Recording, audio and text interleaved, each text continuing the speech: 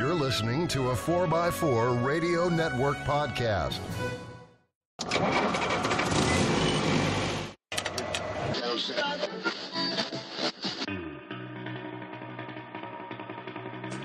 The Centresteer Podcast, a Land Rover podcast by Land Rover owners.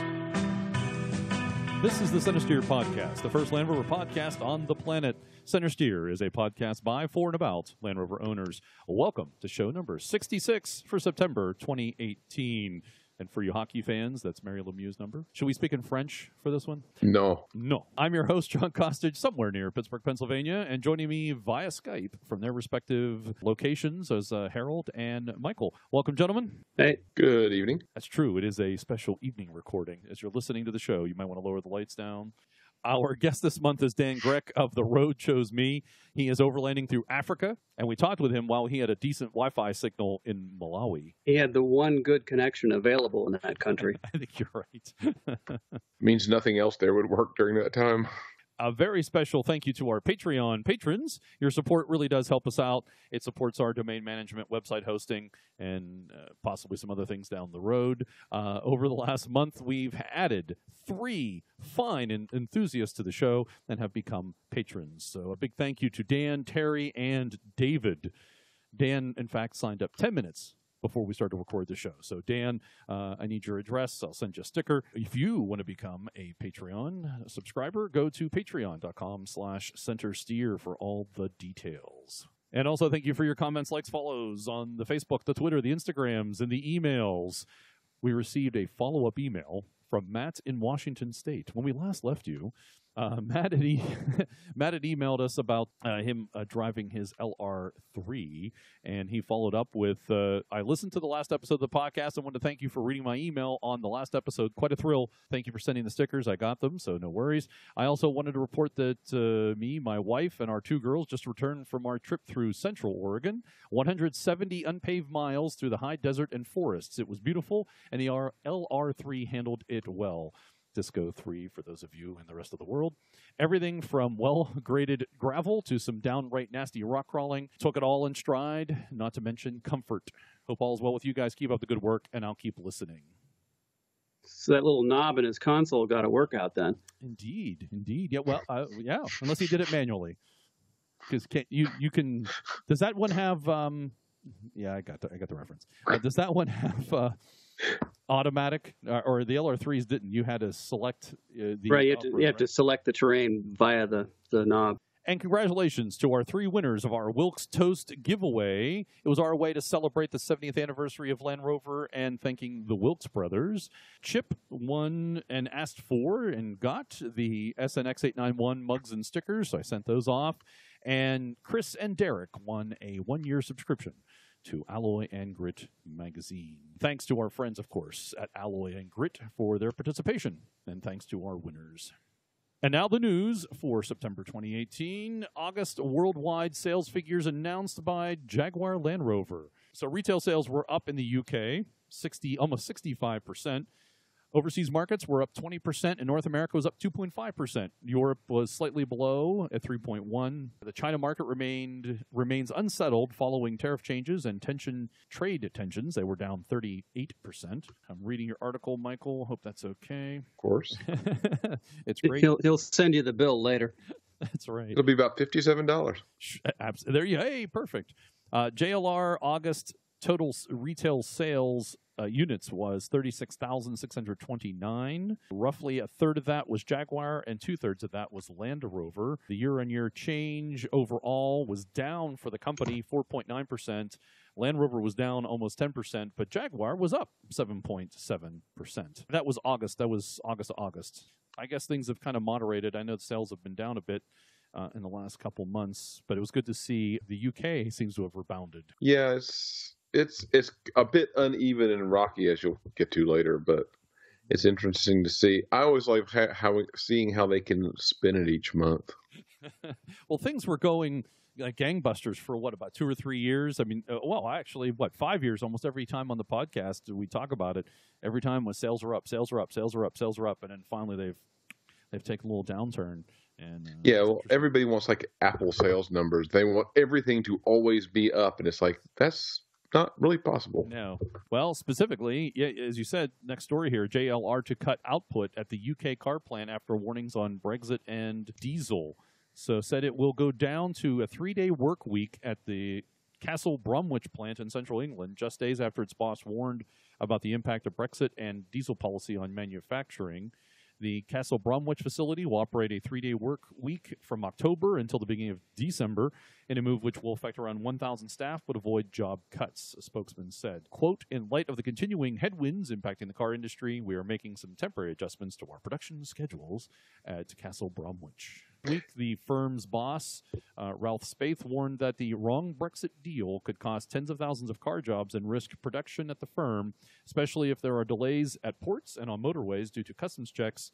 And finally, here he also said that the government had demonized diesel cars on kind of an opposite view here. Conservative lawmaker and Brexit supporter Bernard Jenkins accused Spaeth of making it up when he asked about the automotive boss's comments, which included a warning that it was already more attractive to build cars abroad, with Brexit adding uncertainty. Well, the interesting thing is that a few days later after that, Mini, who have the plant in Oxford, did a variation of the same thing. They're going totally offline for a month. So instead of like a work slowdown of 3-day work week, they're just closing for a month. And again, citing Brexit uncertainties and what's going to happen and whether or not, that's a normally slow time and retooling time anyway, but whether or not it's all Brexit or diesel or companies trying to put the fear into the populace by slowing things down, or who knows what it is. But it does show some awareness of some slowdowns in sales. I definitely think that the Brexit and Land Rover's expansion, JLR's expansion, they're pushing, as well. There's another story coming up too, where they're trying to push to build 100,000 cars a year, and I think that expansion, and then having problems at home, is certainly causing them problems. But at the same time, them expanding and getting out of the UK was also a smart move to diversify their production capability. Yeah, they've always looked at that type of thing, and other companies are looking at that. I mean, of course, that's why we have so many non-U.S. companies building cars in the U.S. and U.S. companies building cars overseas. It's just that whole globalization. Well, and diversification, worried about trade tariffs and production issues and things like that. Well, it allows you to hedge your bets with currency exchange, and also, it pays to build your product in the market you're going to sell it, because overseas shipping of the cars is expensive. Yeah, everything from the suppliers of the components to the end destination of the cars, you kind of want to figure out the most direct route for all of that.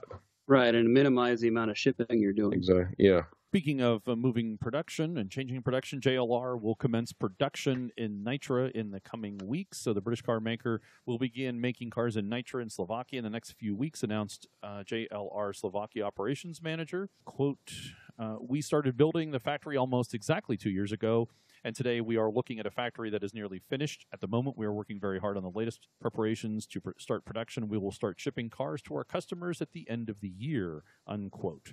At present, Jaguar, well, it should be JLR. Jaguar Land Rover employs more than 1,300 people in Nitra, of whom 97% are Slovaks and 3/4 of them from the region. JLR will make 150,000 cars per year in Nitra. The Discovery will be the first model to roll off the factory's production line. The production of one car takes 4 days. I think this is the same gentleman, quote, apart from the Land Rover Discovery model, we will later produce another model, but I can't specify which for now. Unquote. The plant should have about 2,800 employees by 2020. We'll get into another article about the Defender later, but I'm pretty sure it seems that the Defender will be produced in the Slovakia plant. Well, I think it's going to be everything that's not Range Rover. Well, in a way, it would make sense to be whatever it is to share the same platform, so they didn't have multiple platforms at a factory.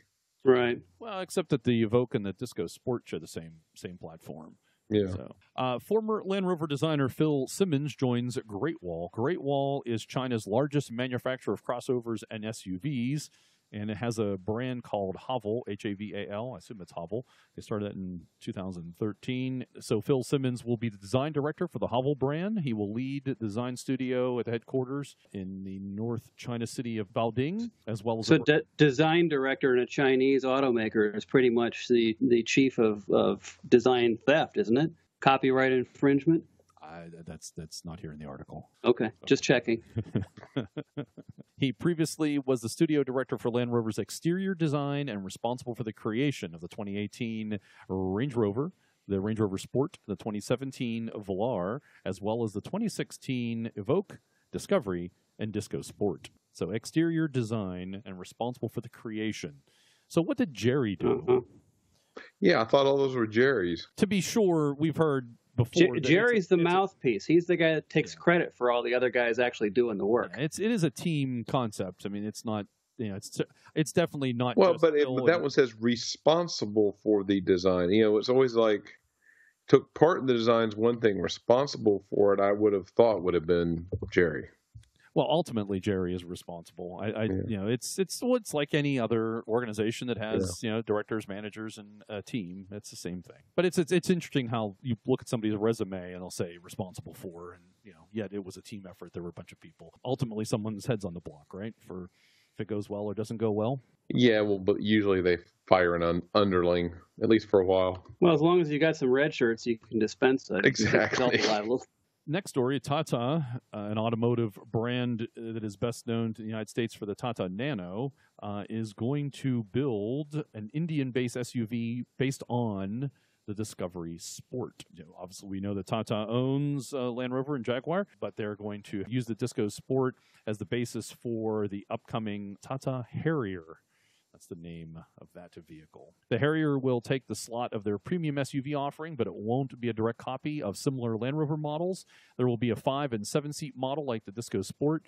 A Fiat 2-liter diesel engine is rumored, with all-wheel drive and a Hyundai gearbox. The vehicle will have its own styling interior deriving, will have its own styling and interior deriving from the latest Tata design themes. We won't be seeing the Harrier in the U.S., and sales should really take off. I wonder what its vertical performance will be. So there we go. I get a lift out of stories like that. Is there more? Should I wait? Is there anything else? Nah, it's too late. Yeah, no. Next up from artnet.com. Land Rover's design director, Gerry McGovern, on the artistry that fuels his award-winning vehicles. Not a lot that's new here. We've heard a lot of this before about modernity and minimalism and things like that. So I'm not going to read the whole thing. If you want to check that out, you can. They do the question and answer situation again, like we had Alloy and Grit did. But a couple things to point out here. What kind of art forms or fields of aesthetic endeavor do you look to for inspiration when creating a new car design? And Gerry replies, car design is a very particular discipline, and I don't necessarily take inspiration from other things, certainly not consciously anyway, because the inspiration comes from within. It comes from the brand. It comes from looking forward. It comes from a little bit of looking back. I'm pausing there on purpose. Design, in my view, has some fundamental principles. It has to have good volume and proportions. It has to have good balance. I suppose that the biggest influence of my car design would be the modernist approach, the mise-en. Did I say that right? Mise-en? Reductive, less is more approach to design. It's interesting how he says looking, it comes from looking back, or a little bit of looking back, maybe not a lot. So maybe he'll only look back 5 or 10 years, not 65. He will not look back farther than the oldest thing he designed for the company. I was about to say that, that puts him squarely looking at his own stuff. Or he looks back and says, okay, I don't want to do that again. Well, see, his stuff's the only stuff worth looking at, so that's all he is going to look at. Yeah. How important is style and design to Land Rover's overall image and raison d'etre as compared to things like utility and performance? How do you balance the two? Gerry says, if you'd have asked these questions to design leader at Land Rover maybe 30 years ago, they'd have said, well, we're a functional brand. It's about our engineering, functionality, durability, and all those things. To me, it's far more than that. One of the things we have managed to do over the last 10 years or so is make a design to make design a fundamental part of our business. Design is at the core of everything we do. We live in a world now where image is everything.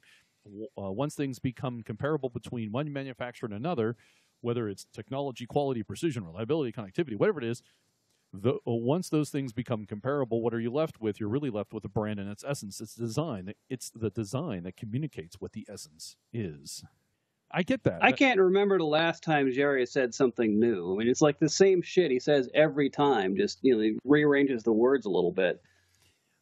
When I read this, I know what you're saying, Harold, but when I read this and I look at it, it seems like he's talking in circles because he's saying on the one hand, he's saying that you need to be, design is critical and important. It's the only thing that there is, and things are comparable. And the way I look at it, all the designs now look alike, not only within the brand but without the brand. If right.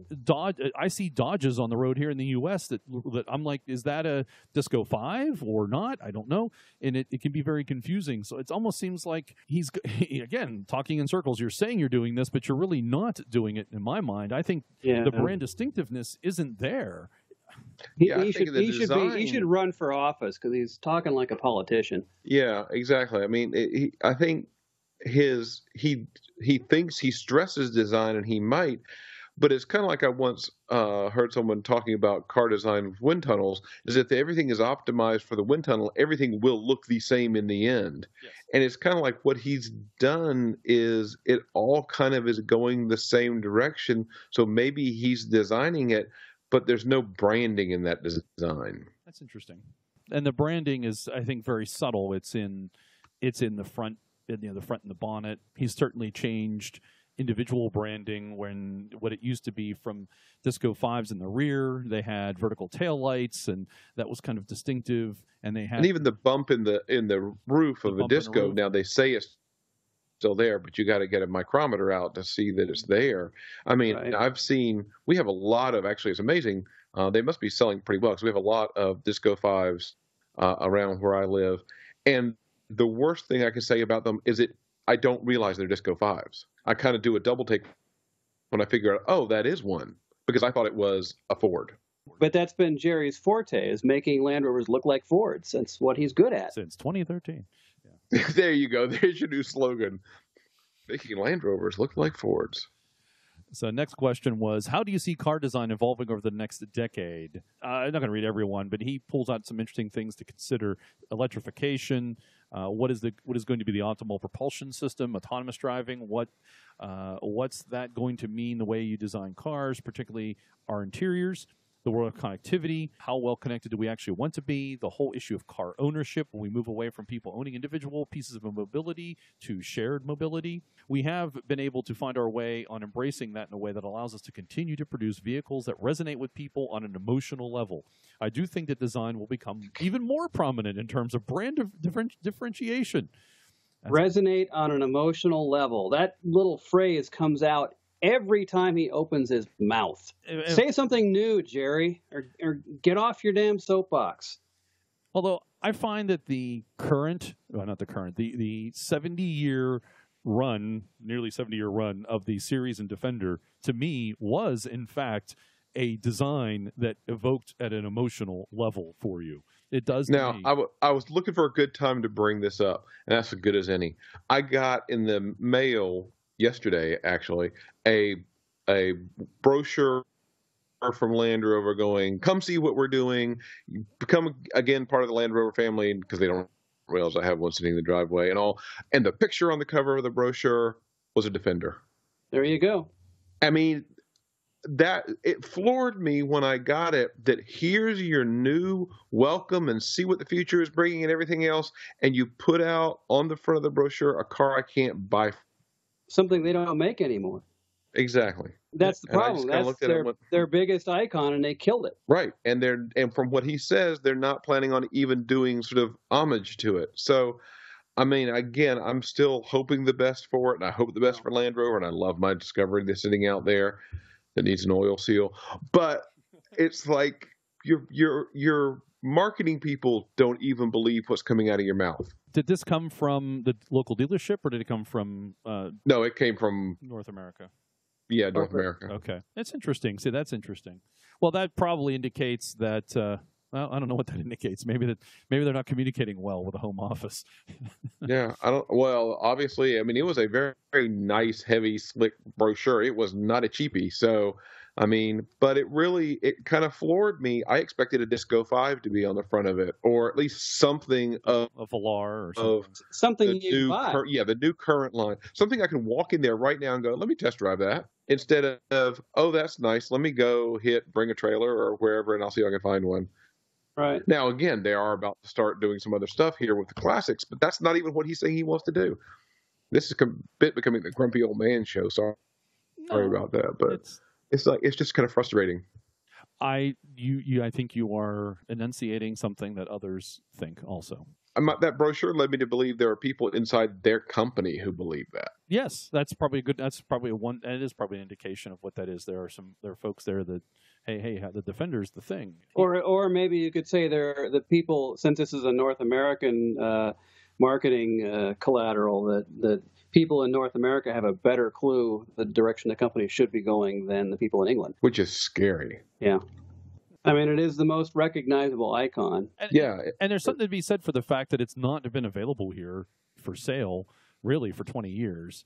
And yet they put it on the cover to hold that up. You know, they don't like talking about a lot of the past models, especially since Defender until now, because of reliability issues. They went so far as to change the name so that you wouldn't think that of those vehicles, the Disco 2 and the Freelander and such. That's interesting that so what do? They jump back 20 years to say, hey, look, here, Defender, even though we said you can't get one. Right. I'm confused. The vast majority of the American populace, unlike people who listen to our show that have a clue, they don't know Land Rover that well. So when these people who don't know Land Rover hear the name Land Rover, what picture comes into their head? The Defender / series. When I tell people that I drive a Land Rover, they immediately think Marlon Perkins.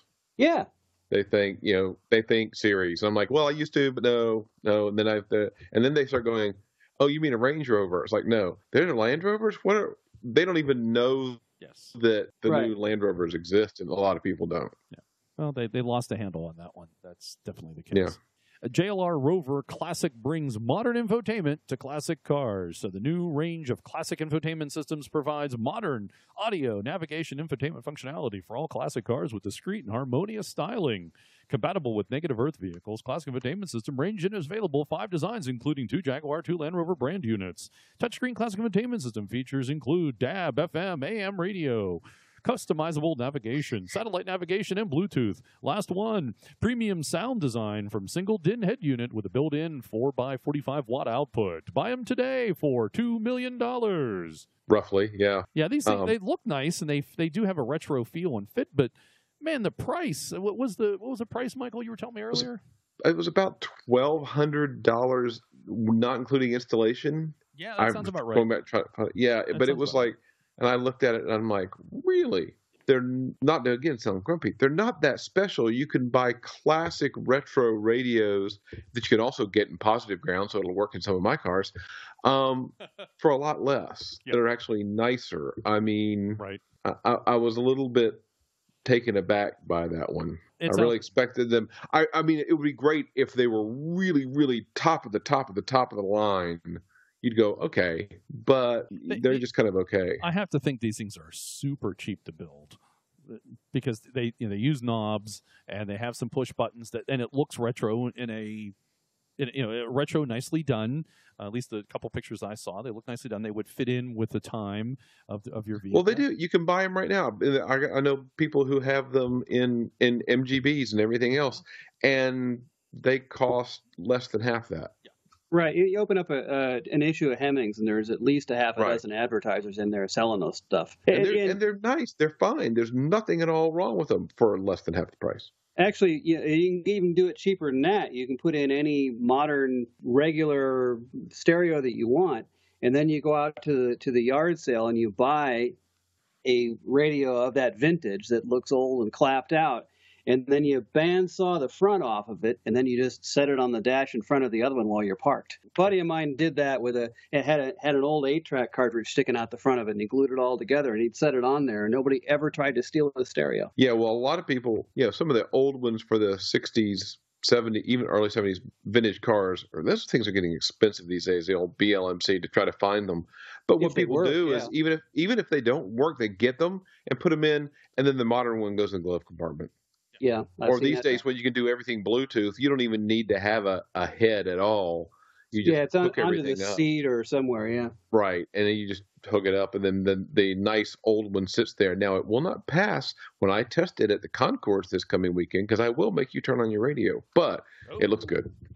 Well, if you it sounds this to me like JLR is just kind of trying to cash in on that space. They're trying to probably, if they can get some money. Well, they've got something that their new facility in Savannah that's gonna, the classic. They're gonna redo cars. They can sell people that to put in their Jaguar E-Type that they're having Jaguar restore.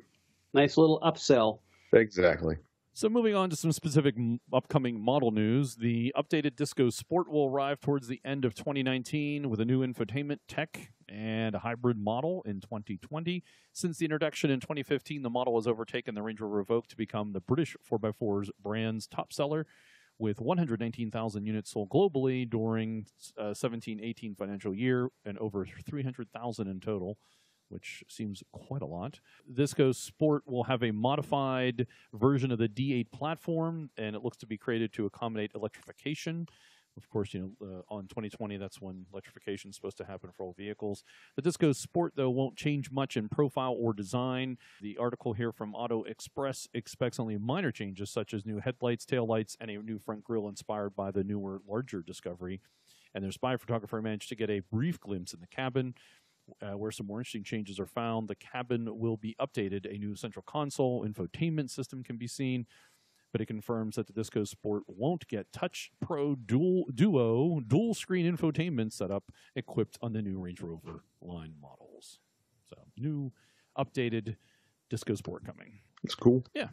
And also a new updated Range Rover Evoque is coming, very similar as we just managed. Land Rover is going to maintain the trademark styling with distinctive sloping roofline and the high shoulders.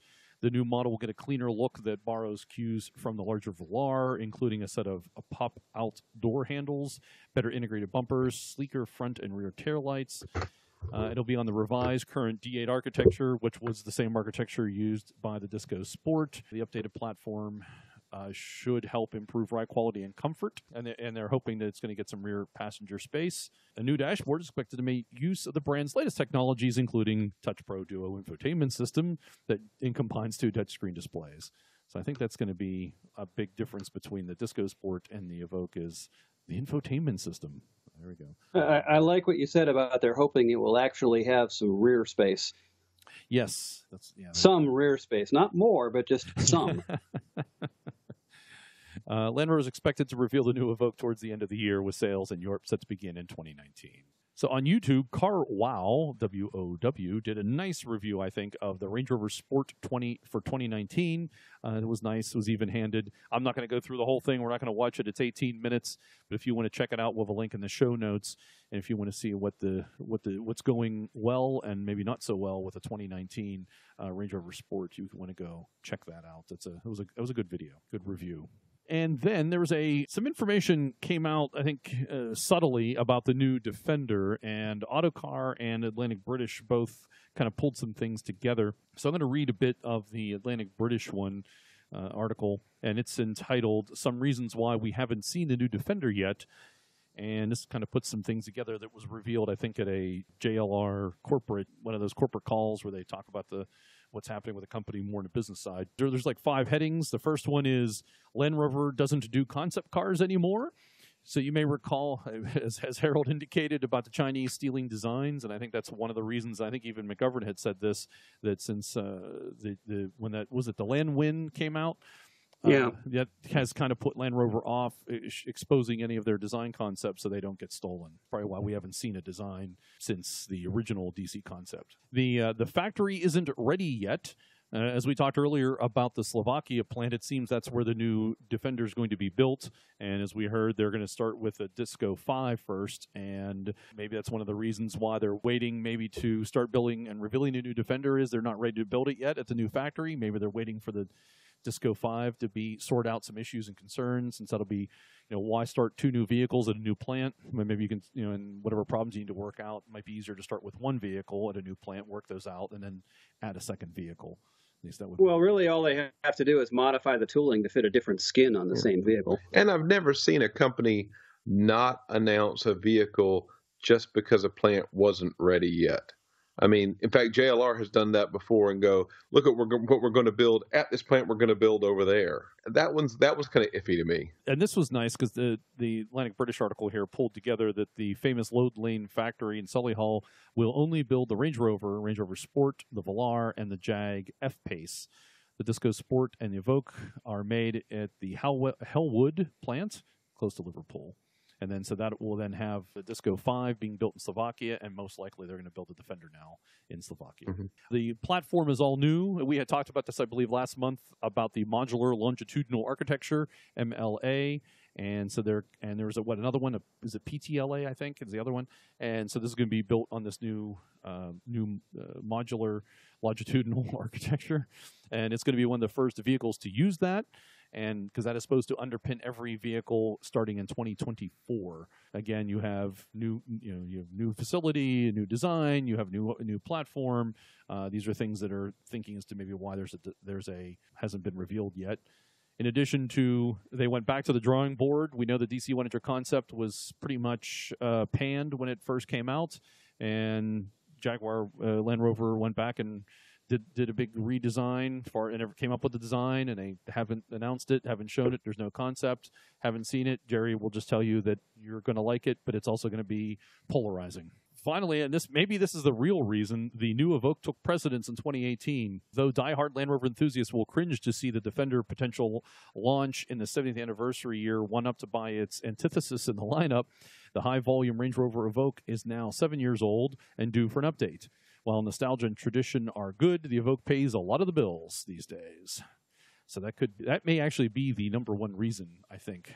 More so. Well, they had the Evoque to deal with. They had to come out with the new Velar. They keep coming out with all kinds of other stuff to occupy their time, so they don't have to worry about the Defender. Okay, I'll throw in. It's a procrastination technique. Yes, exactly that. Since I'm being grumpy guy tonight, I don't think he's in that hurry. Their sales are up. They're making money. All he can risk by putting one out there is that people don't like it, and he risks what little reputation he has and whatever else is going on. So it's like, why? I mean, and in this weird way, why do it? Why push it?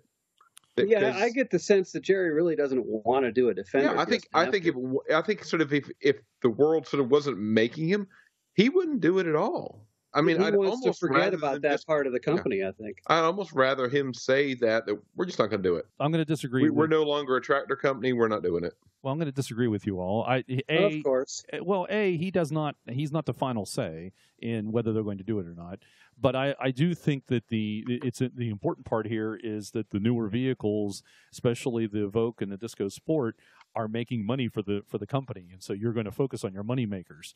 And the Defender never really made a lot of money for the company, so therefore I don't think it gets the attention for that reason, because it's money-making operation. As much as we love it and we like it and it's iconic and we want one, it's not the moneymaker. It's right, and the sales results enable people to drag their feet with the Defender. Right. So I don't think something they don't want to do. They're justified. Yeah, really. I think you're agreeing with us. Or you're just making our point for us. No. Yeah, I think it's the way you're coming. You were saying. No, I'm saying Gerry wouldn't. No. I think the company would like one. There's lots of people within Land Rover who would like one. Obviously, the community does. I think if Gerry had his druthers, we wouldn't be talking about it. You can see it in his face when some reporter asks. I agree with you. If Gerry was in charge of the company, I do agree with you. If Gerry was in charge of the company, he would probably have cut the Defender and moved on, because it's new years, new design. I give you that completely. But Gerry is not fully in control of the company, and while he may thank God it's not the McGovern Motor Company. Yeah. And while he has a certain say in things, he is not the ultimate decider on these things. I don't think he's dragging his feet. And even if he is dragging his feet, it doesn't matter because there's the engineering people, there's the finance people, there's management, and they're all saying, you need to get this done. And maybe he has said, or in consultation with the marketing folks, because I think they have good marketing people, is let's focus on this, and we'll line these things up.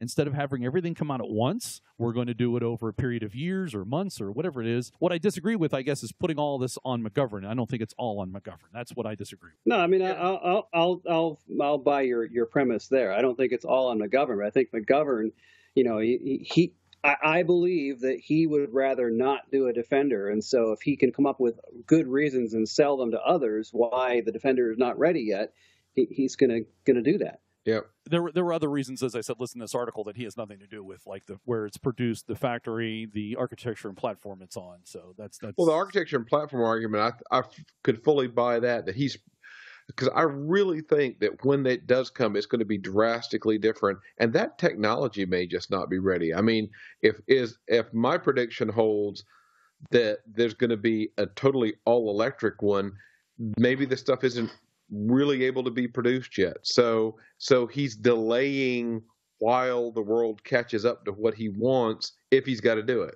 I'll disagree with that too, because I believe they've been testing a lot of those things in the current models over the last couple of years with their terrain response 2 and some of the other things that have been going on.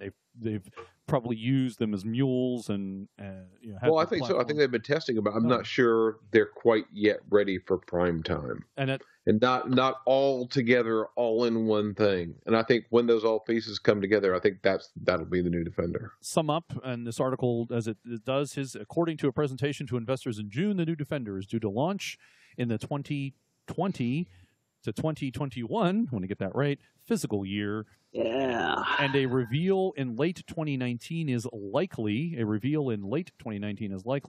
Testing has begun. Sure it is. Driveline test vehicles with hacked-up Range Rover Sport bodies have been spotted in England. They seem to ride higher than a Range Rover, and one of the rigs has had some relatively meaty tires.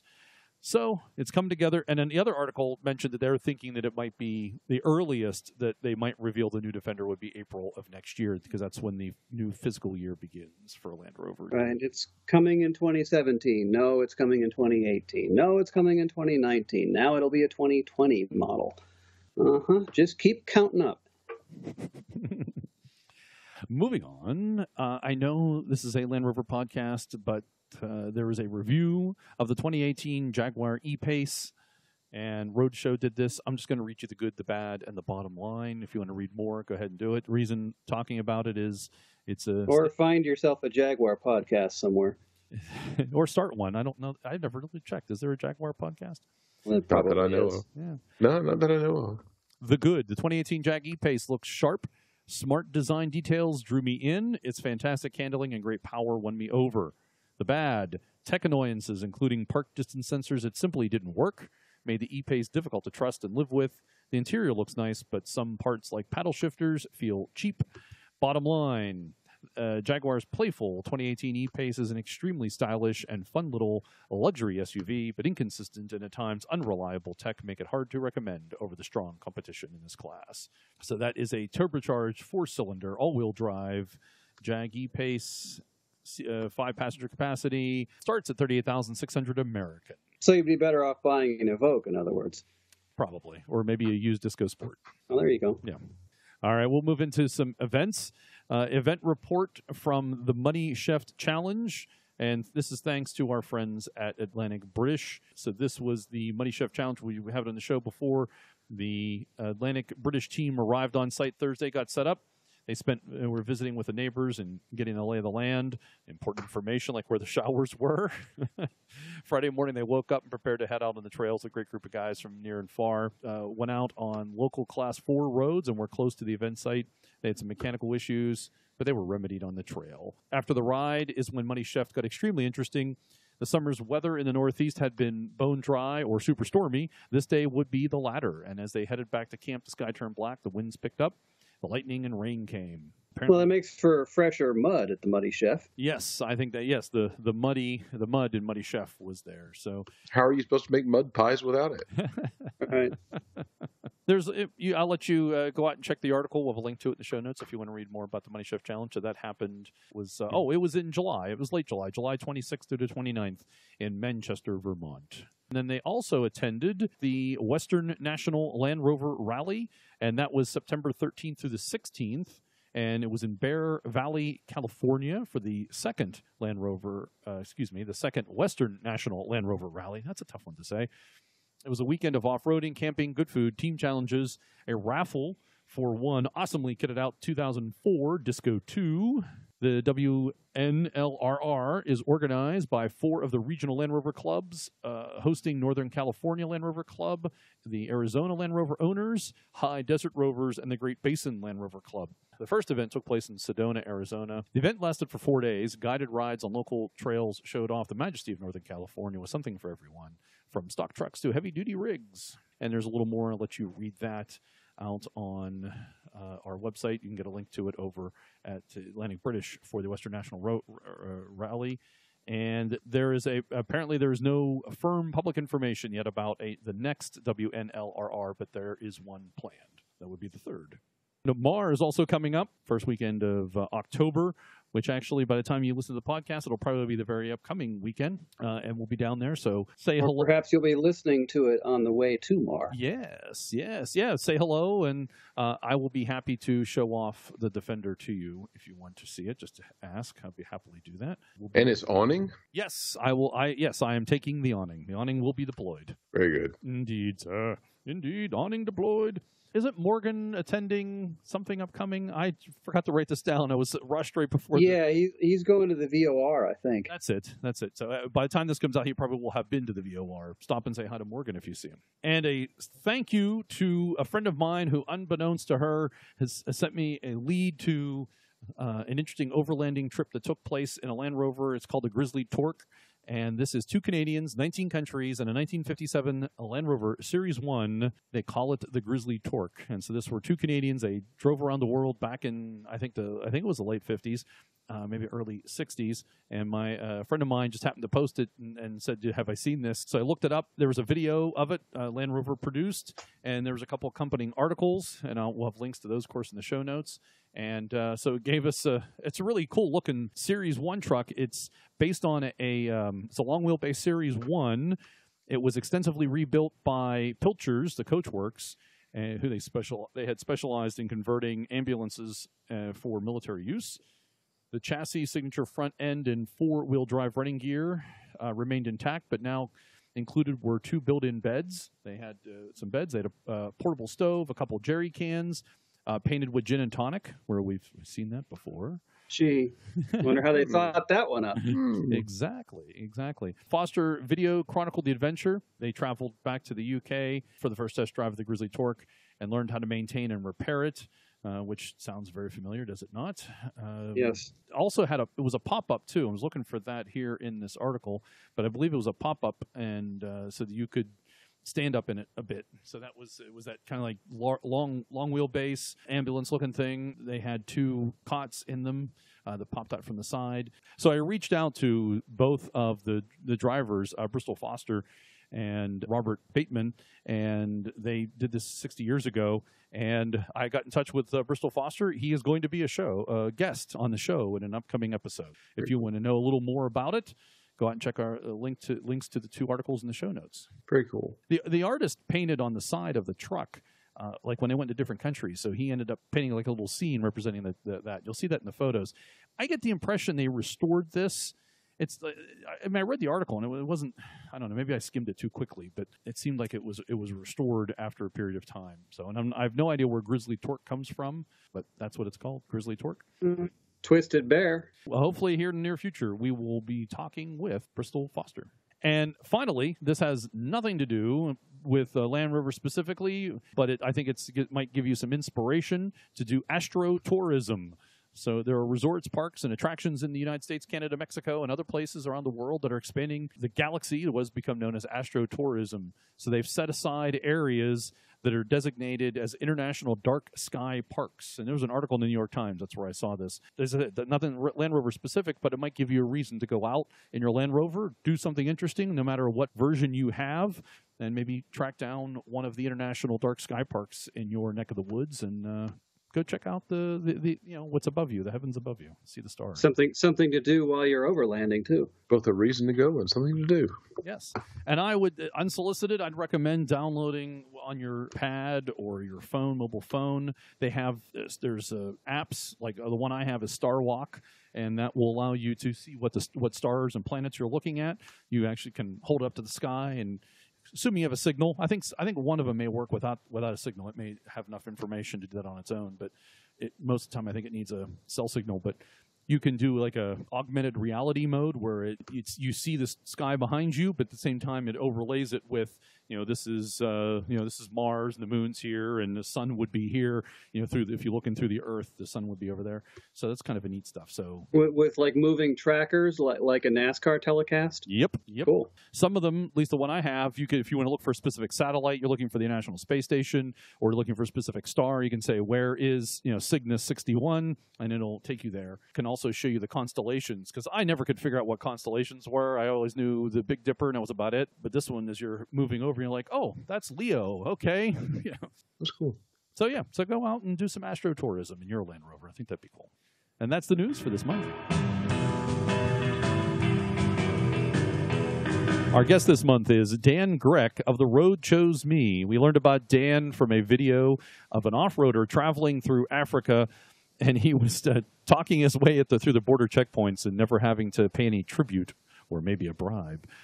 It was pretty good. Check it out. I'll try to find it. I got to track it down, and we'll get a link to it in the show notes, hopefully. He's overlanding in a Jeep, but his story is one of adventure and exploration, and I think a topic that we all seem to connect with. He lists on his website a number of miles he's driven, the countries he's been to, and even the country he's currently in. And we talked to him about 2-3 weeks ago now.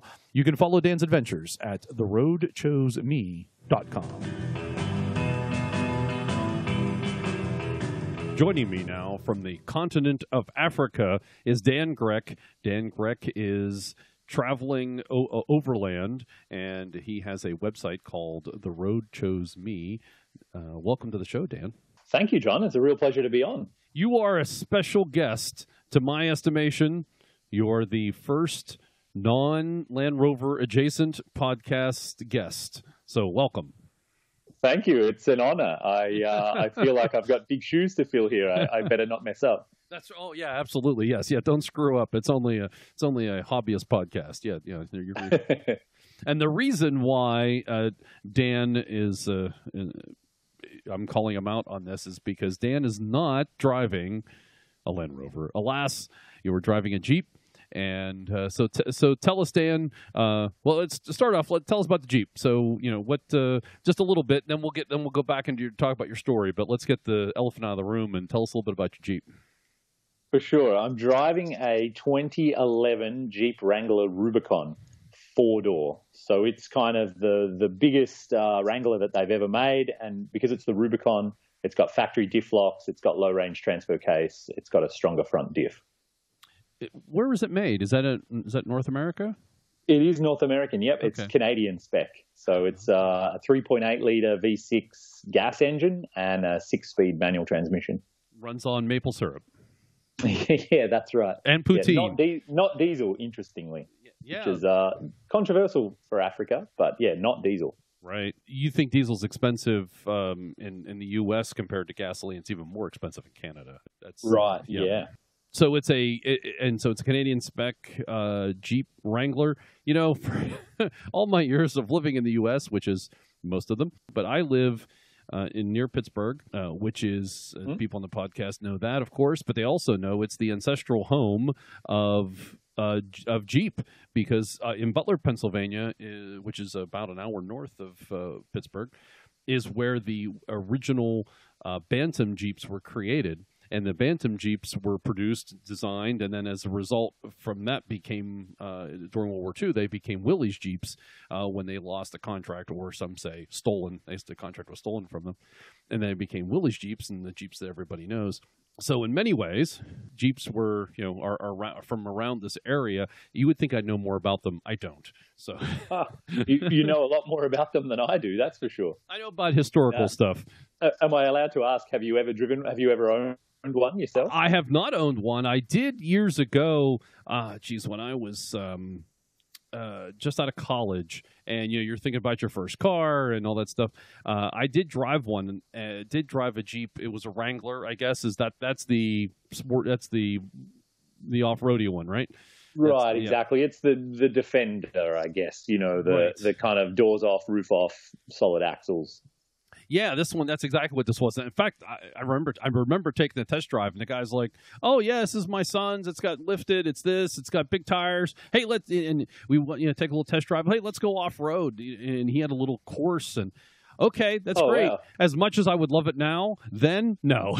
It was not not for a daily driver. It was... it's terribly impractical. Not really very useful in like the vehicle sense of the word if you need to commute or even carry your kids or anything like that. Yeah, exactly. And I was like kind of surprised that, I was like, no. Then years later, I ended up obviously getting into Land Rovers, and then now I own it. Now I have a Defender and I have a Series 3, and it's a whole different story. Now I'm like, well, because I, why? It's because I have a nice, good, modern car that I can go to, that if I do want to take a long trip or just don't want to deal with all the BS, you can jump in it and go. All right, let's go back to you. So you're, where are you from? It sounds like you're Australian. Yeah, I'm from Australia originally, John, and then I moved over to Canada about 15 years ago. So now I'm based in the Yukon, way up north. So you're 16 years old. Next birthday, I'll be 18. Actually. Oh, there we go. Good.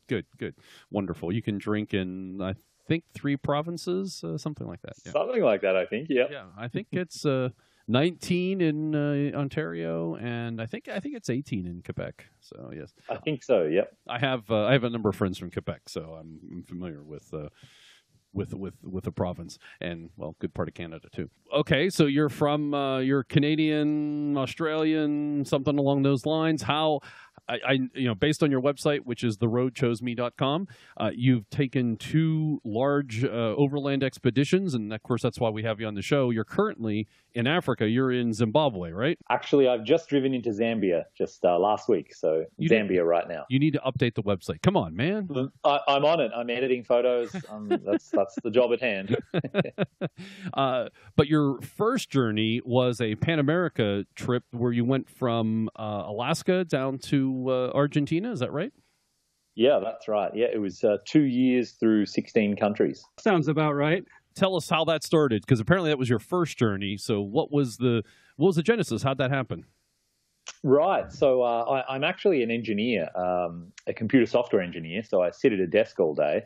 And basically I was doing that for years and looking out the window every day at the sunshine. And I just thought to myself, I don't want to be in here. I want to be out there. So I started dreaming and planning, and I wanted a good solid 4-wheel drive, and being in Canada, what's available, what's easy to get your hands on is a Jeep.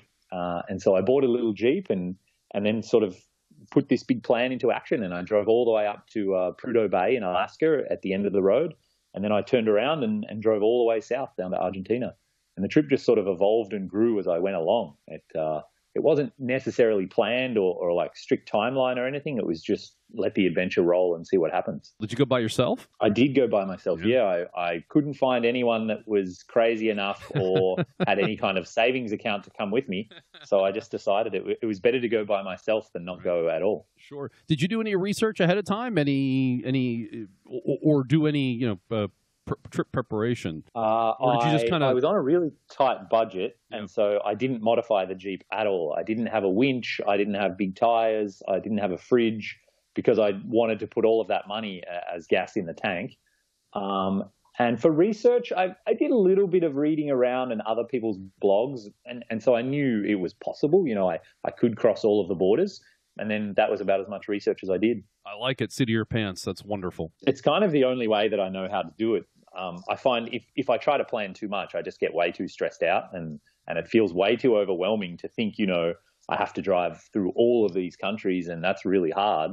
So instead, I just sort of take it one day or 1 week at a time. Cool. And you did it without a GPS.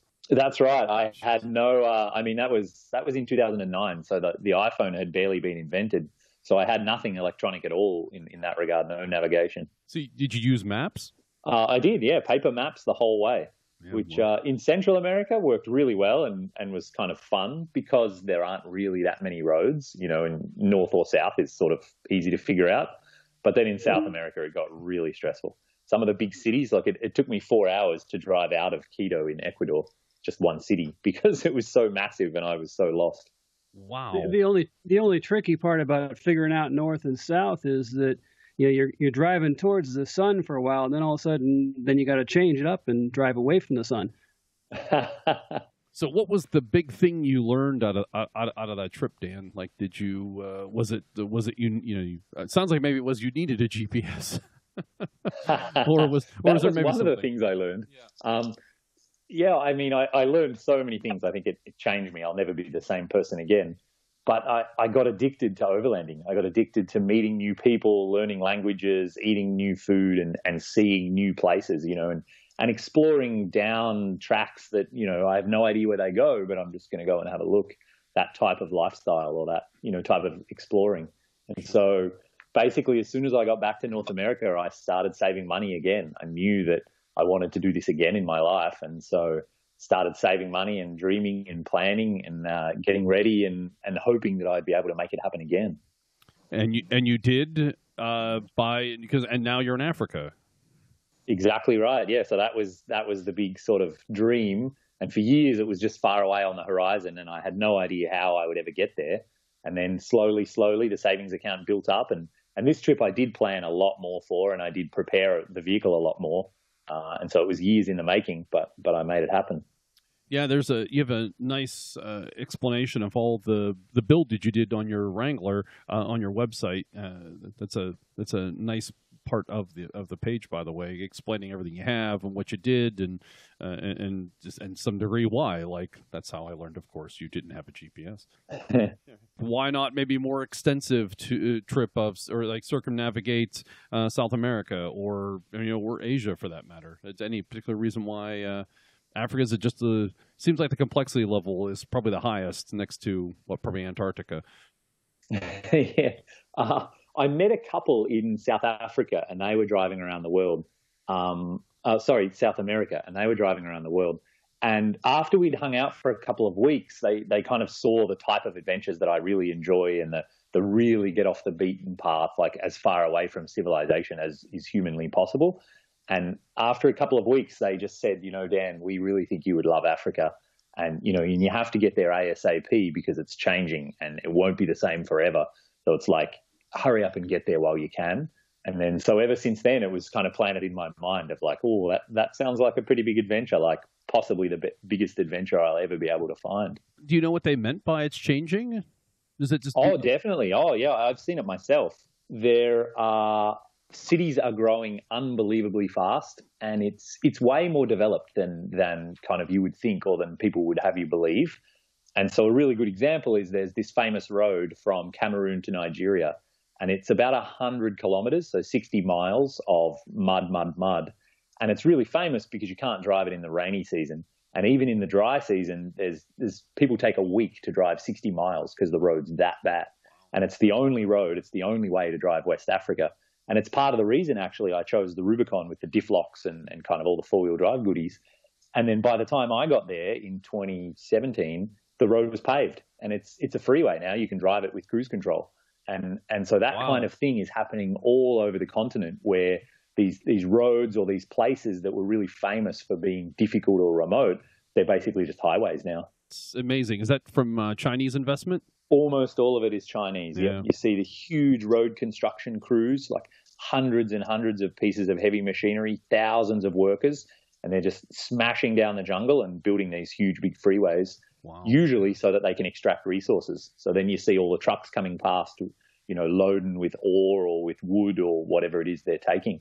I'd heard, you hear anecdotally that that's going on, but I didn't realize it was happening, I guess, that quickly. Yeah, it's amazing how fast it's changing. And I think we from the Western world, we can't really grasp it because our world hasn't changed that fast. Like the internet's pretty new, but for the most part, cities, they're just sort of bigger versions of themselves. Or, you might remember when a particular road was gravel, but it's now paved. But we're talking about going from like the worst road you've ever seen in your whole life to a 4-lane freeway. It's like that's because our rape of this continent was done 100 years ago. That's right. Yeah, we've sort of done all of our development. We have electricity and running water and 3G internet. That all got done. So now we're just sort of on this even keel, whereas Africa right now is in the big boom. They're like the huge, slope on the graph. They have catching up to do. Exactly right, and they're doing it unbelievably fast. So just to recap that, so that was a 60-mile road that previously you could only travel in dry season, and it would take you a week. And within a matter of, I'll say, a year or so, you can now travel it in an hour. That's right. in a passenger car. You can look it up on YouTube. Actually, it was called the Mumfree Road. It's Mamfre, I believe. And there's a few videos that Overland has put on there, like in the early 2000s, and they're getting dragged through mud pits with heavy machinery, and I was looking forward to it. I was hoping it was going to be one of the highlights of the whole West Coast. But so they're no longer famous for their mud, huh? Not in that particular spot, no. And so I went looking for it elsewhere. And did you find it? I didn't find mud, but I found unbelievably remote border crossing. The border guard there said he'd been working there for 3 years and he'd never seen a foreigner in his whole life. Really? Wow. That's so it's still possible. If you try hard, it's still possible to get like really, really off the path. So what are some of the highlights then of Africa that you've traveled so far? That definitely has been a highlight. That was a border crossing from Nigeria into Cameroon. Okay. And it was, really remote, really friendly people. Just, you walk into a town and people come running out of their houses to shake your hands and say hello just because they want to say hello. And then further south, I drove through the Congo, the big one, the Democratic Republic of Congo. And again, I tried hard I went on a route that's probably only been done a handful of times by overlanders.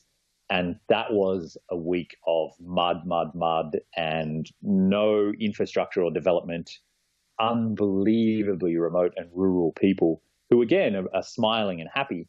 But that was, I think, the furthest I've ever been, into the wild in my life. And it was really, really full on. I traveled with some other overlanders and they nearly rolled their vehicle. So we had a tricky extraction to get them out. And then we crossed the Congo River on a ferry. That was the most ramshackle ferry I've ever seen in my whole life.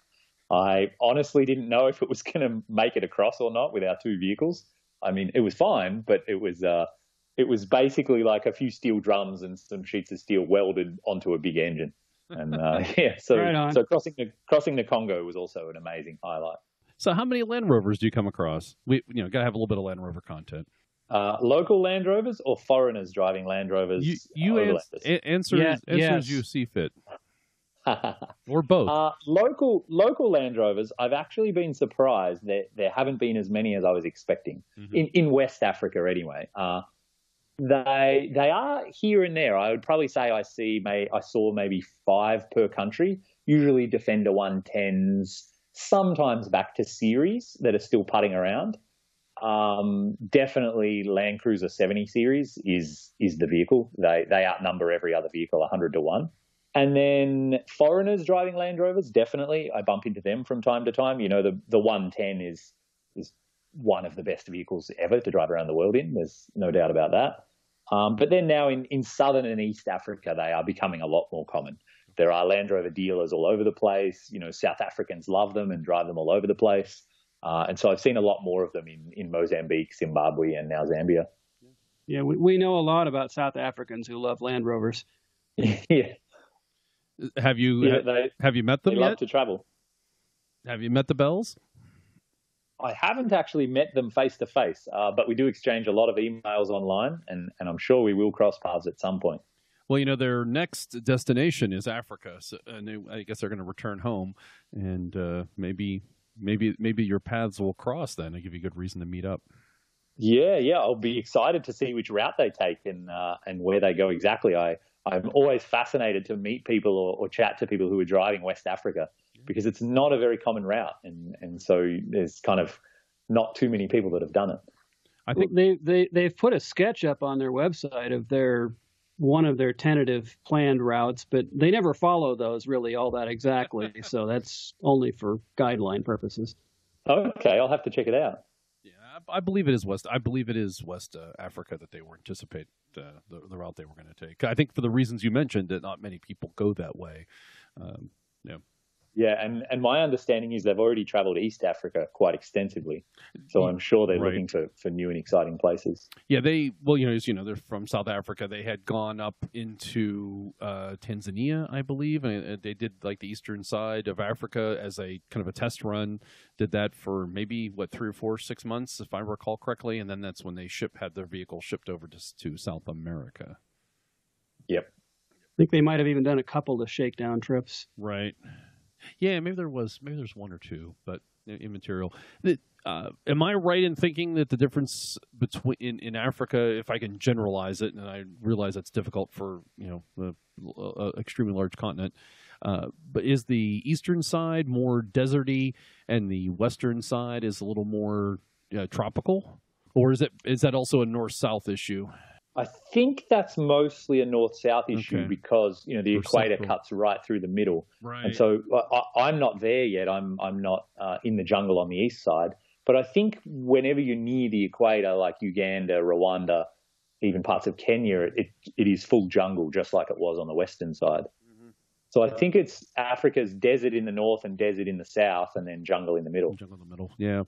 I was thinking more the West Coast route versus the East Coast route. I just had this impression in my mind that the West Coast was more of the jungle, tropical, hot mud. Yeah, I think you're right there, because if you take the West Coast route, you have to drive through the jungle. Right. Whereas I think if you stay like on the coast on the east side, I think you can avoid like most of the jungle. I think there's some. Maybe even temperate or certainly not desert, I think, on that side. The question there is that a function of the climate, or is that a function of development, and there's just more roads and more options on the east side? Yeah, I would say that's what it is there are just so many more roads on the east side, and so you can really pick and choose how far inland you go, like how close to the Congo you get, kind of to the middle of Africa. Mm-hmm. And so if you stay away from the middle, I guess you stay away from the jungle a bit more. Whereas on the West Coast, there were quite a few countries where there's really only one road that you can take. Straight through the jungle. Exactly. And are there any countries in Africa that you do not wish to return to? Can you name them? Because you had a bad experience or something? I have never been to a country in my life that I wouldn't want to go back to. Good to hear. I find, a smile and a handshake just goes such a long way to having a good experience and to, having people treat you well. And so even in the really notorious ones like Nigeria or the Congo, I didn't have a single problem. I mean, a couple of kind of standoffs with the police where they wanted money and I didn't want to give it to them. But you brush that off and move on, and then you meet 100 friendly locals that outweighs, the one annoying policeman. I just remembered you're the guy who the video I saw doing that. That's right. That's right. Yeah, the video in Nigeria. That's right. I'm like, there's this guy. That I don't know if you hear that, but that thank you iTunes for randomly playing a song. Yes. Uh-huh. Thank you. Just in case you were falling asleep during our podcast, there you go. But you were that guy that that was a cool video. That was you're that guy. That was cool. It was well done. I loved how you kept her cool. You just kept smiling and you kept distracting them if they wanted to see your papers or if they wanted money. You kept saying, "Hey, nice country. Oh, this is wonderful. Can I go there? Can I go there?" That was a good tutorial. Also, I would say. Yeah, bribery is a funny thing. At first, I remember being so nervous about it and so afraid. They've got guns and they're big bad guys. But the more you experience it and the more you get used to it, you realize it's kind of just this big social interaction thing. And it's like if if you let them dominate and like try to get money out of you, then they will. But if you stand your ground and be friendly and be firm, then they're just kind of like, oh, that's okay, brother, have a good day, and they wave you away. Well, yeah, I got the sense of that from reading some of Graham's books too. That it's very much a haggling proposition. Definitely, yeah. Everything's negotiable here, absolutely everything, and bribery is one of those things. that's good. Now I remember how this whole connection was made in my head. Sorry about that, Dan. But it's like, oh yeah, you're that guy. You're that guy from that video. I think it was Morgan actually who sent that to me and said you got to see this. And then I think we reached out to you. I think to come on the show. We might have just come up with a show title. It's that guy. It's Yeah, that's right. it's that guy. Hey, you could put a hey in front of there. Hey, it's that guy. Neat. What was the most surprising country you've gone to so far in Africa? That is, maybe because of beauty or different than maybe than your mind's eye anticipated. I feel like I could say that about 5 or 10 countries. Different than kind of what my mind's eye would have expected. But for me, there are two Congos. So the first one is called the Republic of Congo, and then it's kind of smaller. And then the big one that everyone thinks of, like Zaire or the Congo, is the Democratic Republic of Congo. And so the first one, the Republic Congo, it's way more developed than I ever would have thought possible. It is extremely beautiful, really big green rolling hills, not dense jungle everywhere like I would have thought. Really good roads. Brazzaville, the capital city, which is on the Congo River, is like a really big modern city. And then over on the coast is a city called Pointe Noire. And same thing, it has like big skyscrapers, really modern, really clean, friendly people. And so that country for me really, it's smack in the middle of the jungle, but it's really, really beautiful and modern. And that really surprised me. You said you had 5 or 6. Any others you wish to comment on? Yeah, also Lesotho, which is it's a really strange little country. It's basically is that surrounded by South Africa? It is, yeah. It's an outcropping of mountains, the Drakensberg Mountains, that's completely contained within South Africa. So it's just like a little circle. And they call it the kingdom in the sky because when you get there, basically you just drive straight up. And then the whole country is really high elevation, mountainous, and jagged mountain peaks that definitely get snowfall. And the people there are probably the friendliest people I've ever met on the continent. And a lot of people live a really simple life. They tend to their cattle or their sheep on horseback, and they live in these circular stone huts with straw roofs. And they live a simple life, and they are so happy. They smile from ear to ear. They're always laughing. They're always joking. And Lesotho was one of those countries I really had this vibe that like people absolutely will go out of their way to help you. Just because they're nice people, just because they want to. It's not that big either. I'm looking at the map. I know it's surrounded by South Africa. I don't know the size. Yeah, it's kind of like a little zit in the middle of South Africa. Yeah, that's right. And it's kind of funny because you sort of think like, oh, is it even a separate country? But it absolutely is. It's entirely separate. There's proper border controls with immigration, and they use separate money, and it is a totally separate thing. I always thought it was like maybe a protector to South Africa. I never really checked into all the the official details, but we've learned something new knowledge expanded here on the podcast. Well, let's hope they never do anything to piss off South Africa. Well, actually, they are one of the few countries. Back in the day, the Zulus kind of ruled all of Southern Africa, and they couldn't take Lesotho. They tried, but because it's mountainous, it was really easy to defend. And so the locals actually basically fought off, the Zulus, and then they held out and would not become part of South Africa. Yeah. So in fact, basically they won that war when it happened. But I think with modern technology, they wouldn't be able to defend it quite as well as they could before. That's true. I think they'd be in a world of trouble. Yeah. What's the next thing you're doing? Where are you going from here? Are you circumnavigating Africa? Is that the plan currently? I would love to, except that the top of Africa right now, the northern section, is fairly wild and off limits. Yes, so, especially Libya.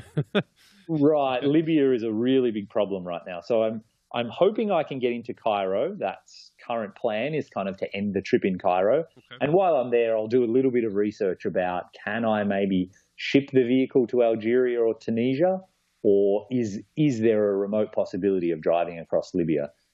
I doubt it, but I'll do some research when I get closer. Right. That would be kind of cool to say that you circumnavigated Africa. I'm sure you'll. Right, that was the dream from the very beginning, and back in kind of 2010 or earlier, that's basically what everyone was doing. That was the really common route, was to cut across the top of Africa there. But then since the Arab Spring, it's all become off limits. Right. So how long have you been on the road then in Africa? It looks like almost 800 days now. That's right. Yeah, it's been just over 2 years. And you anticipate how much more time? How long is a piece of string? Yes, exactly. How long is your piece of string?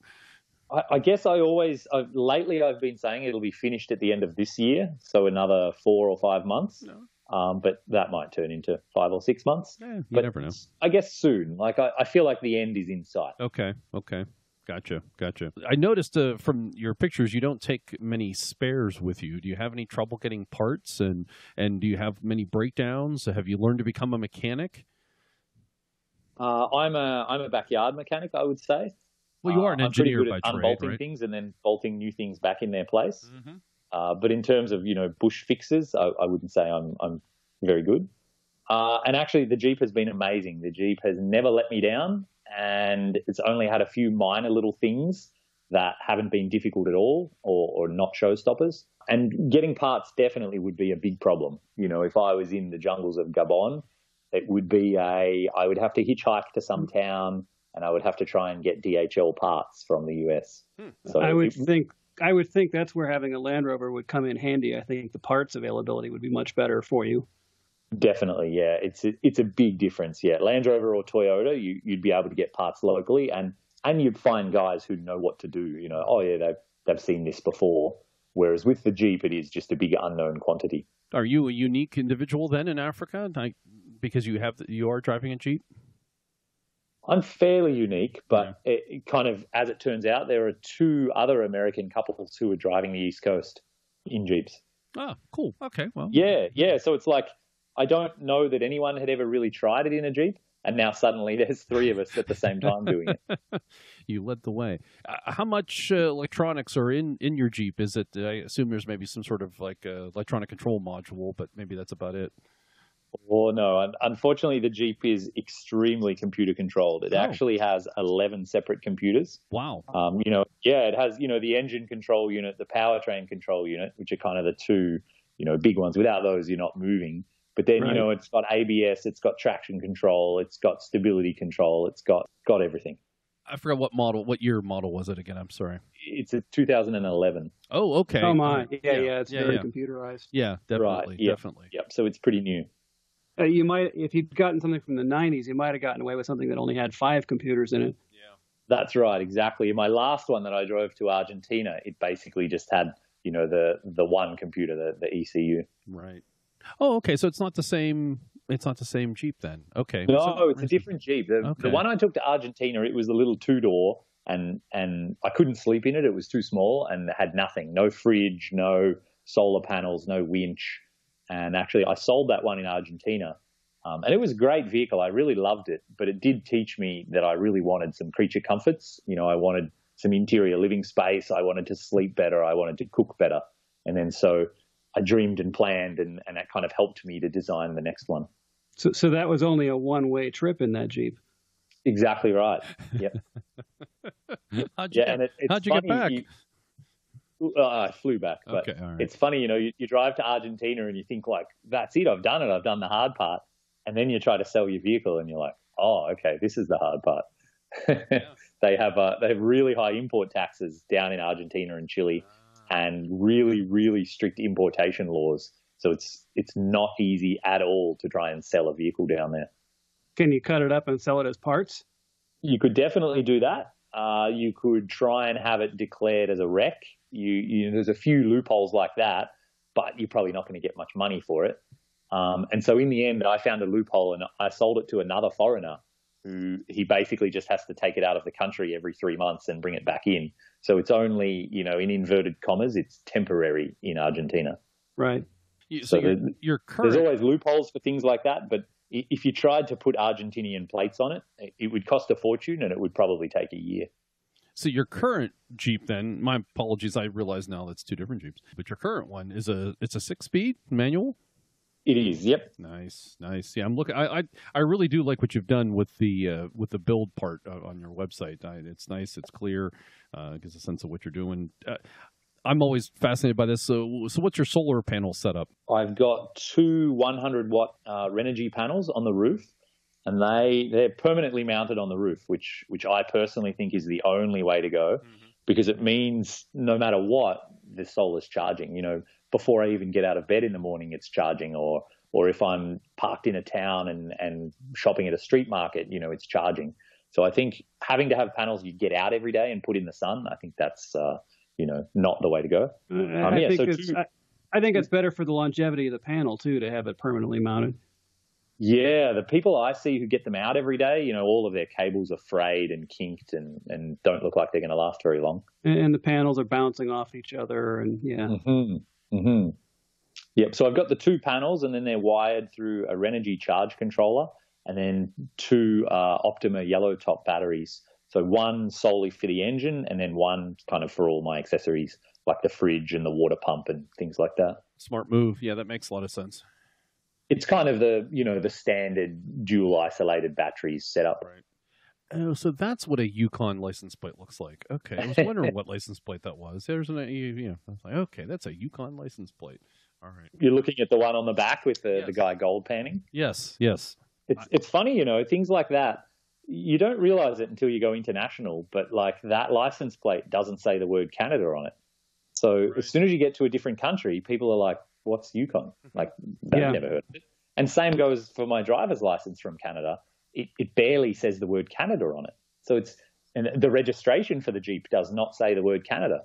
So it's kind of interesting. You show up at borders and they're like, yeah, but where's it from? And, I mean, it could be anywhere and they wouldn't know any different. Right. Yeah, my mother drove all over Europe in the 80s in a car with Minnesota plates on it. That's awesome. So she got the same kind of blank stares and. Yeah, all U.S. driver's license and license plates are all based on the state. Yeah, Pennsylvania, where we're mostly in, it says Pennsylvania on the plate. There's nothing indicates the U.S. Your license just says Pennsylvania, doesn't indicate the U.S. at all. Yep. The only thing is, for a while there, the Pennsylvania plates across the bottom said www.state.pa.us. Oh, yeah. Well, okay, there we go. So you'd have that much to identify it. Right. Gives it away a little bit. A little bit. So is that a gas tank then on the rear of the Jeep that's in between the tire carrier or part of the tire carrier? It is, yeah. That's good eyes on that one. That's a tank made by a company called Titan Tanks, and it's a 53-liter, which is 13-gallon, like they call it a transfer tank. Mm-hmm. And so you can fill that up straight off the gas pump, and then it comes with a siphon hose to move it from there into the main Jeep tank. That's really cool. So that means I carry about 40 gallons, I think it is, in gallons, 40 gallons of gas. Okay. And so my range with that, on good roads, I can do 600 miles, and then that goes down a lot on bad roads. So maybe only 400 miles when the going gets tough. You have problems getting good fuel? I haven't had any major problems. When I got to the Republic of Congo, they had turned off their one and only refinery for whatever reason. And so actually I drove into Brazzaville, the capital city, and the gauge was lower than I've ever seen it. I fully expected to run out, actually. I was turning the engine off at every red light, but got to where I was going, got to a campground, and then started asking around. And so the locals were like, oh, no, there isn't any. Like, there's a line up at every single station. There has been for 2 weeks. But it's just one of those things in Africa. Like we said, everything's negotiable. And so you find someone who you can negotiate with. And I ended up paying $10 a gallon to buy about 20 gallons. Ouch. Yeah. Yeah. Yeah. And it came in 2 jerry cans, and one of them looked pretty good. It was nice and clear. And the other one had a whole bunch of brown floaties in it. And I just thought, oh, well, so be it. Yeah. Have you learned to change fuel filters?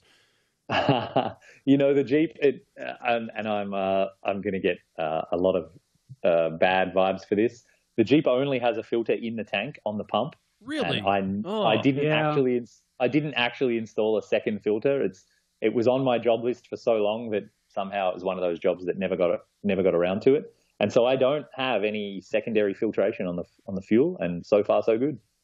You have a funnel and a coffee filter. You can strain what goes into the tank at least. Right, I do have like a Mr. funnel that has like a filter built into it, and so whenever I fill up from a bad Gerry can, I do pour it through that.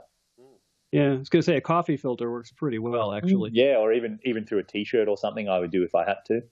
Yeah. But I think too, because it's gasoline, the engine, I think it's a lot more forgiving than if it was diesel. I've bumped into a lot of people that have had real problems with bad diesel. It's usually, I always thought it was the other way around. I thought diesel was more forgiving than gasoline. I think if you've got an old mechanical diesel, that's probably true. But I think these days, most of the diesel engines, they want their low sulfur and they really get unhappy if there's any water content in the diesel. Yeah, the newer stuff is picky. You're right.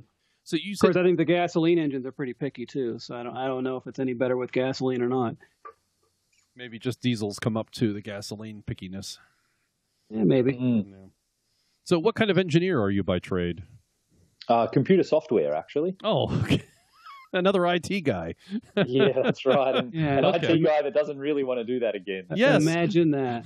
Yeah, that's right. How many of us just say, like, nah, not doing that? All of us on the podcast have a computer background, either currently or in the past. That's funny.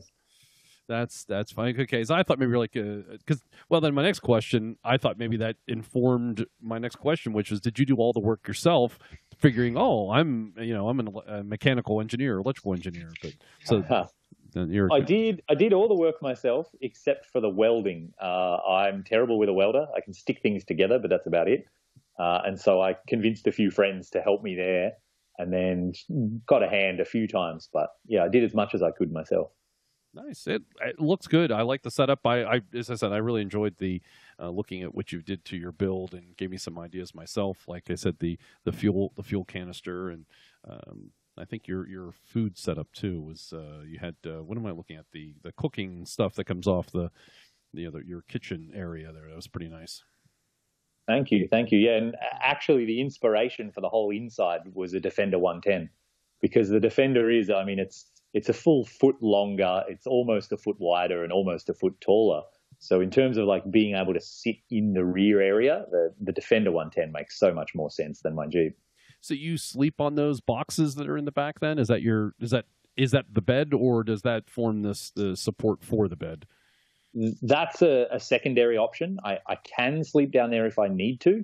But the main bed is up on the roof. So the whole, I replaced the standard roof with an aftermarket one, and the whole thing opens up at like a 30-degree angle. And so the entire roof of the Jeep is a bed. Oh, I thought it was just like a Land Rover Doormobile that popped up and then gave you headroom and you would stand. Right. But you're saying there's a new roof, and then you. Well, it is. It's actually both. So the company standard makes it, it's just a bed. It's like a roof. But I had them modify it, and we cut it out, and I moved the roll cage of the Jeep. And so it can operate either way. It can be like a Doormobile where you can stand up and walk around. But then there's a mattress sections and kind of a concertina setup where you can then make a sleeping platform upstairs, as I call it. So you can do both. Nice. That makes a lot of sense. Kind of like the Xpandas then. Yeah. Yeah, that's right. And those vehicles are where I got all the inspiration from. And I realized I wanted to have both because, when the weather's horrible or when the mosquitoes are bad, it's so nice to be able to go inside and just sit in where it's warm and dry and read a book or just something to sort of help your headspace. Mm-hmm. And so having that interior space is actually one of the best features of the vehicle. Yeah, absolutely. It's kind of interesting. It's kind of a full circle type thing. You're using Land Rovers as your inspiration to prototype the build on your Jeep. And of course, Land Rovers were prototyped from a Jeep originally. Yeah, it's funny, isn't it? How much we all sort of like get inspiration from each other and get different ideas and say like, oh, wow, I really want that, and then find a way to make it work. Yeah. Well, and that's why we had you on the show too. I mean, you're driving a Jeep. I realize this is a Land Rover podcast, but you're doing cool stuff in a cool place, and you did some nice things with it. And it's nice having you on the show, Dan. Talk about your experience and tell us what you did, because a lot of stuff is translatable. You've turned into what we call a doormobile. And I think that's really cool. That's really cool. Yeah, I think so as well. Like a trip like this, I mean, the vehicle is there every day, and it is really fun, and it is our hobby. But at some point, it sort of fades into the background, whether you're driving, a Jeep or a Land Rover or a Toyota, because it's not the most important thing on any day. It's like you jump out of the vehicle and you shake hands with people, and you buy street food, and you look at a beautiful waterfall, and you're trying to navigate, and you're trying to cross a border, and all of those things. I mean, that's why you chose to do the trip, and that's why you're there. And the vehicle's fun, and they're really fun to talk about over the campfire, but it's not really the point. And so I really enjoy meeting people that have different vehicles and different ideas, because we can all learn from each other. You have a website that covers everything that's going on, and I assume, well, not just assume, I see you do. You have a couple books that have talked about your experience. So this is the push product part of the podcast. So because we're getting, because I know what you paid us to come on the show, which was nothing. So tell us about the website, what people can see there when they go to the website, and how they can learn more about your trip. Right, yeah. My website is theroadchoseme.com, and I post there twice a week, all my photos, all my stories, every border crossing, all the paperwork you need, all of that kind of stuff. And then also I've got social media under the same name, so Facebook, Instagram, YouTube as well. I'm filming the trip. That's all The Road Chose Me. And then I've just published my first print book, and it's about my Alaska to Argentina, and that's called The Road Chose Me Volume 1, and that's available on Amazon as a print book or a digital download. Outstanding. Yes, I apologize for not reading the book ahead of time. Oh, no worries at all. I tried hard. It's not just like I went here, I did this. It's got a whole bunch of the lessons that I learned and the important sort of perspectives that I gained, because I feel like for me, that's what the trip was about. Yeah, that was sort of the thrust behind Graham's books too. Of course, they did it the other direction. They went Argentina to Alaska, but I mean, a lot of the first book certainly was about planning for it, and everyone telling them, well, you have to take this and you have to take that, and don't go there. And then the experience they have is completely opposite to that advice, and that was the interesting part of the book for me. Absolutely, yeah. That's such a common thread among people who are really doing it. They're kind of like, we were told for years that it was going to be dangerous, or it was impossible, or we were crazy, and then when you actually start doing it, within a week or two, you're like, oh man, this is like, I've got this. This is easy. The interesting thing is the people who did this before the internet. Those people, they're the ones that were crazy. Did it before cell phones or GPSs? Yes. Yeah. They were crazy. Oh yeah, that was adventure. There's no doubt. Yes. Or before paved roads, or any of that kind of stuff. Any of that stuff. I'm in awe of anybody who took even the thought about doing it. The two that, of course, that stand out are the first Overland guys, and in their Land Rovers, and then there was the couple that took a Land Rover and went to, was it Nepal and back? That was the Angels Like These? Is that the book? Strangers Like Angels. Strangers Like Angels. Yeah, the Foremans. Yeah, thank you. Yes. Side note: he's been to Antarctica like 3 times. Yeah. Oh wow! We call him Sergeant Badass. Yeah. And then it looks like you have a link to the WikiOverland, which we haven't talked about too much on the show, but it's something we should have talked about. How were you involved in the WikiOverland? And can you tell us more about it? I created WikiOverland, and I maintain it. I realized when I was driving to Argentina, like, there's a ton of information that you need to know, like about border crossings or paperwork or the price of diesel and gas, and you need it for every country. And it's the kind of information that, when you're in the country, it's sort of obvious and it's easy. But as soon as you're outside of any country, it's really hard to get. And so I thought we needed a way, like as a community, to be able to share all of this info and to be able to update it in an easy way. So I created a wiki, and it's got every country in the Americas. And now I'm adding every country as I pass through in Africa. And so it is like the guidebook of how would you go about driving into Nigeria, for example. It's everything you need to know. All right, I'm upset. There's no Macedonia. Come on. Definitely, there are people, because anyone that wants to can update it, like any wiki. So there are a lot of countries in there that I've never been to, all across Europe and Russia and Nepal, and they get updated. So, yeah, there's a ton of information in there for anyone that wants to set about driving around a continent. It's wonderful to now make full circle, because I remember looking at this site about a year or so ago, and now we know who did it and who started it. And so I actually I thank you for it, because it is a nice resource. Hey, it's that guy. Yeah. Hey, it's that guy. He keeps showing up everywhere, Dan. Or change my website and have a big speech bubble that just says, "Hey, it's that guy." You can use the audio. It's fine. Hey, it's that guy. Perfect. That's wonderful. So what's the future look like? When you're done with Africa, what's your plan then? You going to circumnavigate the planet, going to Mars, going to the moon? What are you up to? I would love to do all of the above. But unfortunately, the bank account will not agree with those plans. Right. So very likely I'm going to return to Whitehorse, and I'll have to get a job of some variety, and then start planning and dreaming for whatever comes next. There are IT jobs that allow you to work remotely. You know that. They do exist. Yeah, I could investigate. We'll see what comes. I've got a few different irons in the fire right now. I have some dreams and some ideas. But I like to have a bunch of different ideas, and I throw them all at the wall, and then just wait a while and see what sticks. Sure. I'll send you a couple links, because I've been looking at those myself. Yeah. There's no shortage of things to dream of places to go. That's for sure. Indeed. You could also take the time to circumnavigate Pennsylvania, because in some ways it would take you as long as it would take you to circumnavigate Africa, because there's some really crappy roads here. And you'd have to learn a new language. Right, yeah. Several languages, Harold. Come on, you've got Philadelphia. Pittsburgh's completely different. Then there's that whole part that goes on in Fayette County. I could live on cheesesteaks the whole time. That's only in Philadelphia, sir. Sorry. Is that right? Yes, that's a Philadelphia thing. Yeah, we don't do that. We don't do that here. No, we put French fries on things. Okay, yeah, I'm down with that. There's French fries and coleslaw, actually. Oh, now you're getting exotic. There's no, we're just getting Pittsburghese, that's all. You take a sandwich, it's called a Permane sandwich, and it's now quote-unquote Pittsburgh style. And you, as Harold said, you take dry coleslaw, you take French fries, and you put on your sandwich in between two pieces of bread, and boom, you've got your Permane Brothers sandwich. It's a complete meal in a sandwich. Mm-hmm. Okay, yeah, I could see that. I'd try that. I like the part now where Pittsburgh style salads, where you throw maybe like a dozen fries on a salad. That's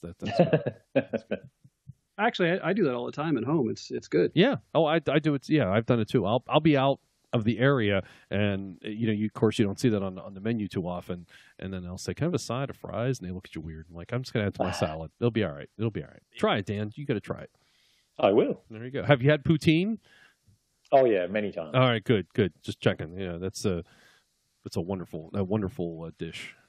When it's fresh, it's spectacular. Can eat it all day. I tell you what, when you come back to North America, I'll take you up to Quebec. I have friends who make fresh poutine. It is amazing and outstanding. Oh, sounds great. You're now a friend of the show, so you are certainly welcome in the Pittsburgh area. You can stop and stay, and we'll help you out and all that stuff. So. Thank you, guys. Appreciate it. Absolutely. And maybe you won't slash my tires if you see my Jeep. I would never do that. That'd be physical damage, sir. No way. Well, now, as long as you put a podcast sticker on it. I see, yeah, and maybe a Land Rover sticker somewhere. That will provide you insurance from the tires and the windows being smashed and such things. That's a good idea. The Land Rover gods will be with you then. Yeah. Yeah. Then it'll break down, won't it? It might not. You never know. It depends. It might leak a little more. It might leak. Yeah. Oh, it leaks already. Oh, there we go. It is American after all. That's right. Dan, thanks very much for coming on the show. We look forward to following your adventures on theroadchoseme.com. Thank you very much, guys. It was a pleasure. Have a great day.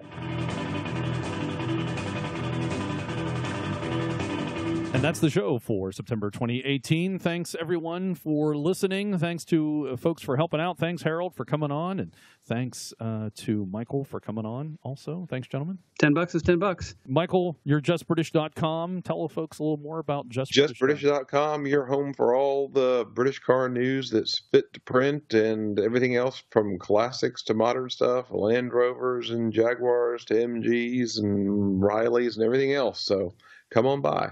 Cool. And you have a nice listing of all events going on in North America, so you can check that out if you're interested in a British car-related event. You do a nice job of keeping track of all those. Thank you. We try. And if anybody out there knows of other events, please send them to us. We try to be a good one-stop shopping center for all event listings to get people out there and seeing these cars and trucks and vehicles. And he's also the clicking noise you hear, someone typing. That's Michael. I have no idea what you're talking about. You should have done it. You should have went click, and that would have been, people could hear it.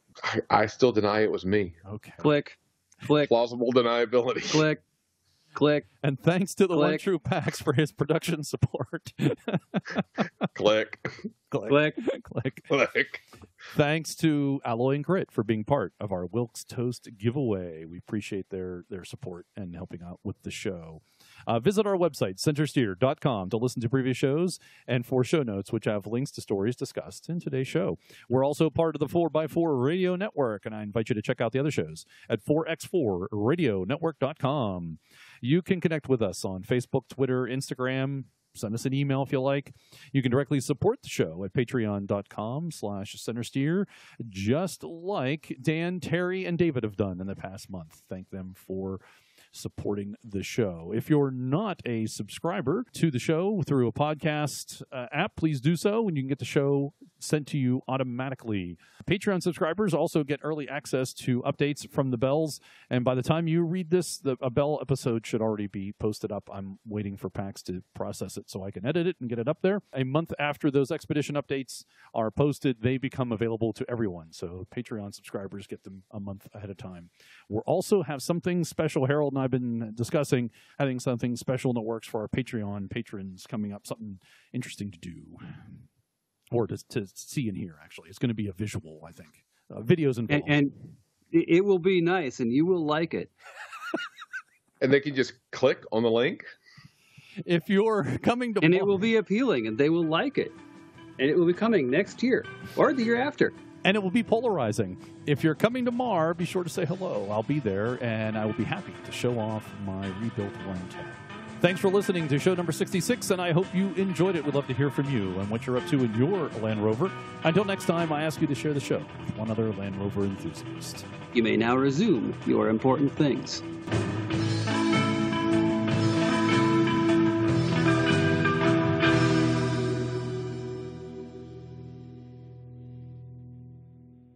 Click, click, click, click.